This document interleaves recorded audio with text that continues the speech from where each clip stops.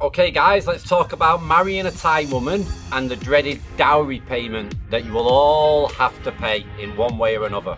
If you're thinking of marrying a Thai woman, yeah, or you're about to marry a Thai woman and you've been speaking about the dowry payment, I just want to give you guys a bit of an idea on what to expect.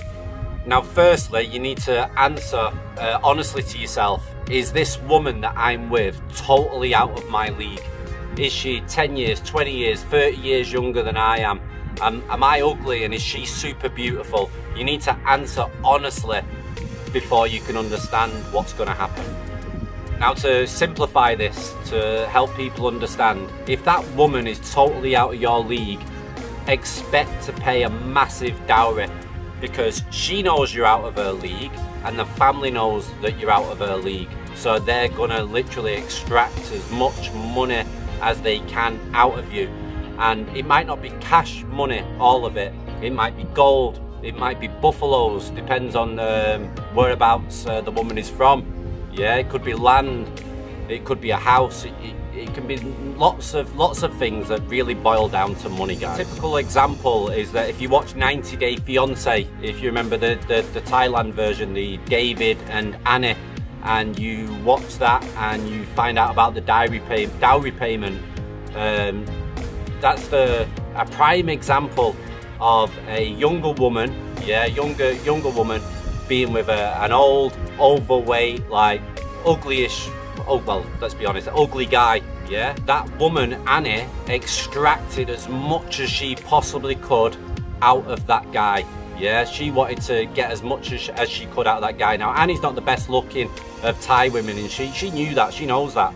Yeah, so she knew that she had this guy that was in love with her, that was following her, that was going to take care of her. He might not be super rich, but he had money in his pocket.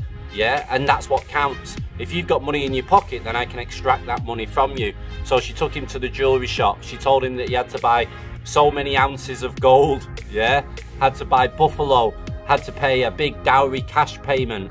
And the parents, when they seen this guy and they seen that it wasn't a match, the parents straight away, let's extract money out of this fat old guy as much as we can. If he wants to marry my daughter, we're gonna literally take him for everything that he's got. So if you're similar to David and Annie, where literally, you know, you're totally out of the Thai woman's league, then prepared to be extracted for as much as she can get her hands on, because that's what's going to happen.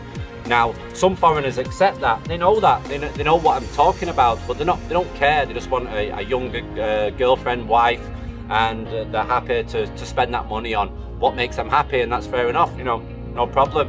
Happy life, happy wife. As long as you're happy, you know, do what you want. But for the people that are unaware of this, you know, you've got to understand that if she is out of your league, guys, it's going to cost you a lot of money to marry a Thai woman. She's going to get as much as she can. If you're one of the lucky ones and you match with the Thai woman, yeah, she's not out of your league, she's in the same league. You know, she could be a couple of tiers up from your league or a couple of tiers below your league, yeah. But if you're near enough a match, then don't expect to get super rinsed. You know, you should be all right. You should be okay. I'll give you an example. For me and my wife, yeah, we don't do things for show and stuff, and we're not really that type, we're not really that style, you know. And she knows that I understand everything, and I know that she knows everything about, you know, everything about me, that I'm educated, and I understand. We'll have to do that again, guys. So for example, my Thai wife knows that I know like a lot of things about Thailand. I know how things work here, yeah. I know all the tricks and all the cons and all the scams and stuff, and she understands that, you know. So my wife is very level with me, you know.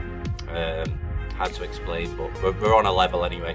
So when we got married, her family donated gold, yeah, that they wanted back at the end of the wedding. So they give us gold to show off in front of all the other village people, because everything's for show here in Thailand. It's a bit horrible, but it is what it is.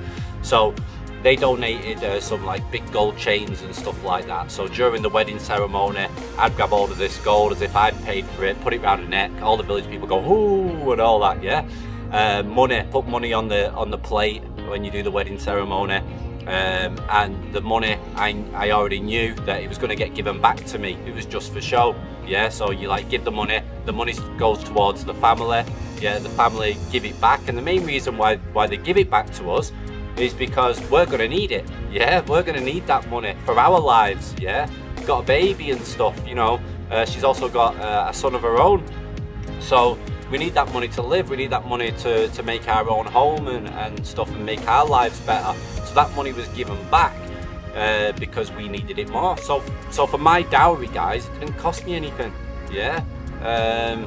I'm lucky, like, because I get treated like a Thai. I'm not a Thai. I'll never be accepted as a Thai, but because of my style and because of what I understand, nobody takes the mick out of me, you know. Everyone's pretty straight with me, but that means that I don't get all the airs and graces that other foreigners will get, you know, where they're all bowing to you and all this kind of stuff. Nobody bows to me, yeah. Everybody just treats me like a Thai guy. They see me, you know, they'll say hello, or they won't say hello. They don't care. I'm just Dan, the foreigner guy that knows his stuff, you know. And I like it that way. I don't want anybody treating me special. I'm not in Thailand to get treated special. I've not come over to Thailand to feel like a god or feel like a king or feel like I'm better than anybody else, because I'm not. I've just chosen this simple life because this is what I enjoy, this is what I like. So yeah. Now guys, you know, it's very rare for it not to cost you any money, you know. Like I said, I was just lucky, but for most people, yeah, it's gonna cost you something, yeah. It shouldn't cost you hundreds of thousands of baht.